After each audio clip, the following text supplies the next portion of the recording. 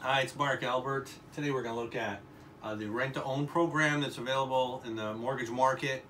What is it? Well, really, it's a program in which you partner with another organization who has an investor.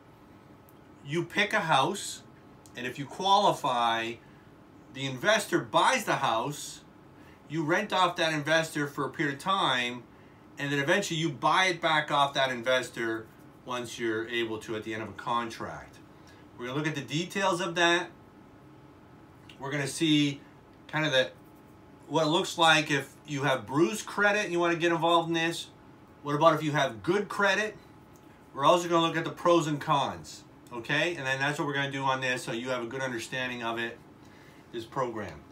So let's get into it.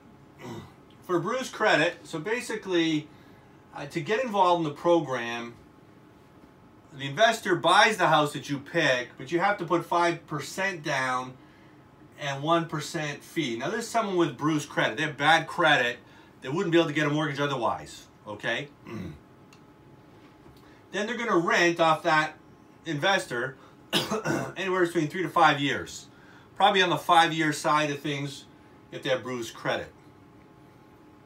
At the end of 5 years, they're going to buy it back from them. And so what happens is you must buy it back. So there's consequences if you don't. You're going to be in a contract. And that's why this particular one, this contract, you need to have a lawyer read it and give you advice legally whether you should or shouldn't, because there's a certain level of risk involved in this program. So you need to have a lot of money. So basically, the minimum is 4 times the income to value, to the home value. And that just means the math is, if you make $100,000 times 4, it's $400,000. So you can get a house on the minimum side of $400,000 in this program if you make, your household income is $100,000. So if one spouse makes 70 and the other spouse makes 50, that's $120,000. So then they'd qualify for higher amount, around 480. So that's bruised credit. One of the concerns I have with someone with bruised credit getting in this program is you are going to rent off of the person who bought this at a very high rent price. And part of the rent goes into the down payment that you're going to eventually have to do.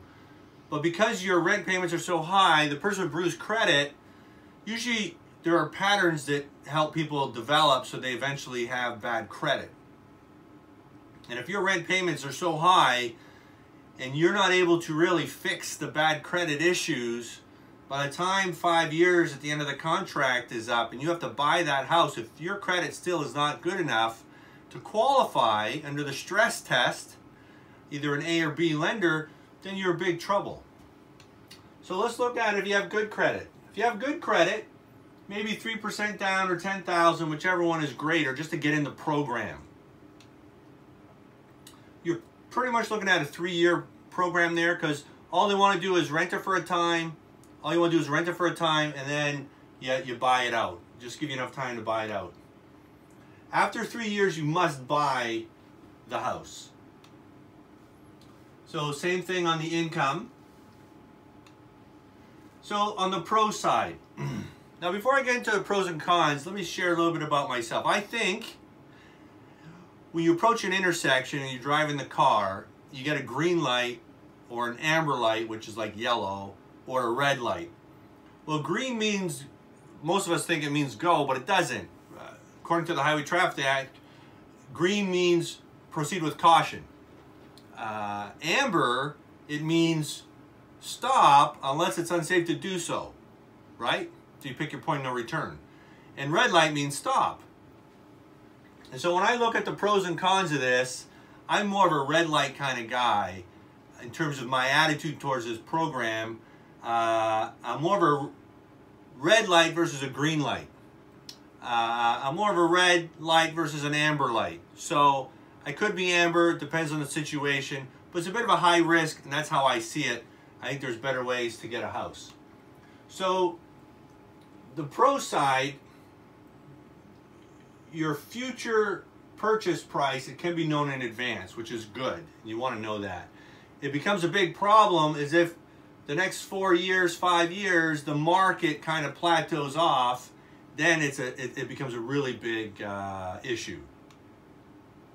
Initial fees may be used towards your down payment, which is a positive, right? So if you're going to put 3% down or 5% down, you want to make sure that in your contract it's very clearly written that that money is used for your down payment, and it should be if you work with the proper company for this. So some of your rent will go towards the down payment. So I'll give you an example. So let's say if you have to pay an elevated rent of $3,000 a month, maybe as high as $600-700 a month of that money may go to the future down payment, maybe. So there's a percentage that goes towards that, and you want to know what those percentages are in your process of understanding the contract. And you want to know that that money is actually going towards the down payment, and that should help you in that process if your contract is like that.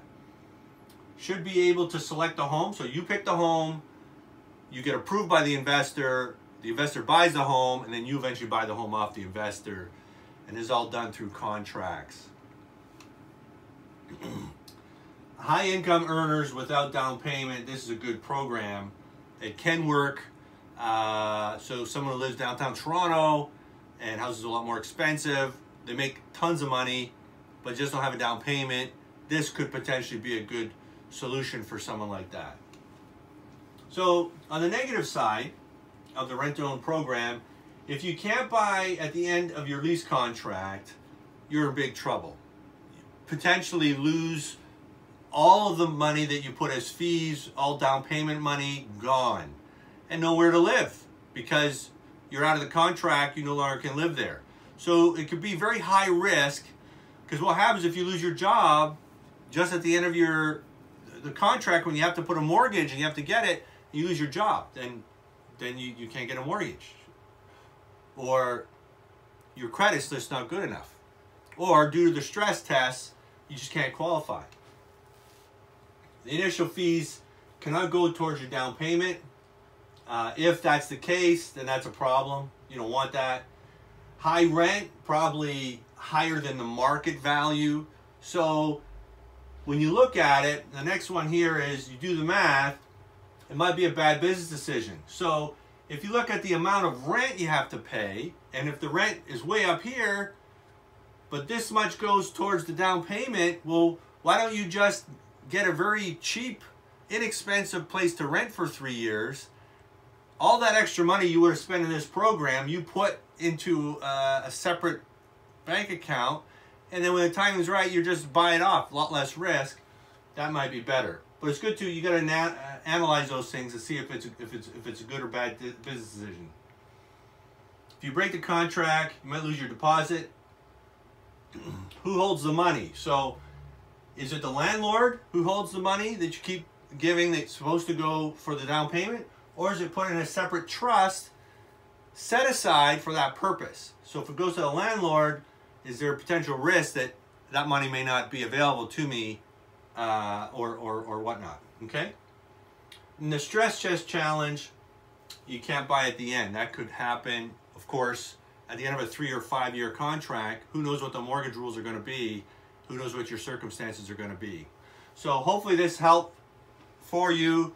I've had a number of people over the last several years ask me about this program, so I keep explaining it. So I thought it'd be good to do a video so everyone can have access to it. Listen, really appreciate you being with me today. Please subscribe, click the bell for notifications, and look forward to talking again soon. Have a wonderful day.